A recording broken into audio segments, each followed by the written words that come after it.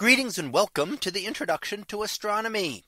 One of the things that I like to do in each of my introductory astronomy classes is to begin the class with the astronomy picture of the day from the NASA website, that is apod.nasa.gov/apod.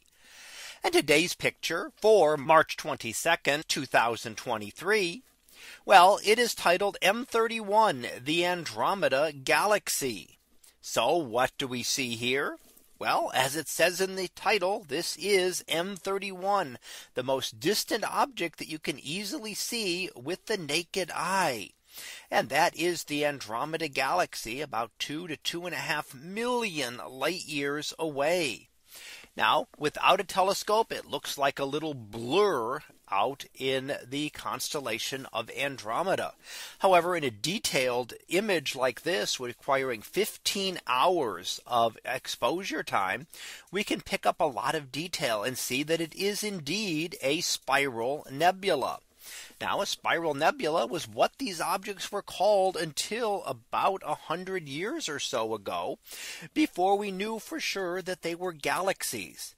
And the great debate around 1920 was whether the spiral nebulae were part of our own galaxy or whether they were island universes out and much further away from our galaxy. And it wasn't until observations that were made to be able to look at variable stars in the Andromeda Galaxy and use those variable stars as a method of determining distance. And once that was done in the mid 1920s, it was found that indeed Andromeda was way outside of our Milky Way and must be another galaxy. And if we think about that, that really confirmed and completed the expanded the great size of the universe, that the universe was much larger than previously believed. So at one point, it was considered that our solar system was the entire universe, and the great sphere of stars out at the edge of the solar system was everything. Then we learned more, and it was our galaxy that seemed to cover everything in the universe, our Milky Way. And now we know that our Milky Way is just one galaxy among billions upon billions of galaxies in the universe.